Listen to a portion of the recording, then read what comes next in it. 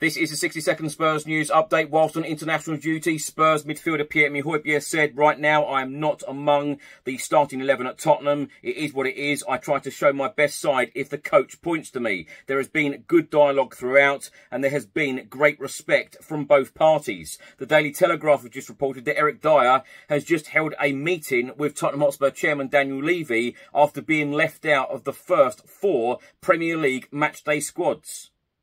On Wednesday, Tottenham Hotspur Football Club confirmed that Maxim Piskotski has joined Grasshopper Club Zurich on a permanent deal. Tottenham Hotspur Football Club also confirmed that Spurs women's striker Beth England has undergone a minor surgical procedure to her hip. Mickey van der Ven on international duty said, "It's so much fun playing at Tottenham right now. The assignment is to play out from the back, and if things go wrong, it is the responsibility of the trainer." Postecoglou told us, "You can make a mistake. It is better than shooting the ball out of the stadium 3 times in a row." And Heung-min Son on Harry Kane leaving, he said, "We move on. Everyone now has to take responsibility."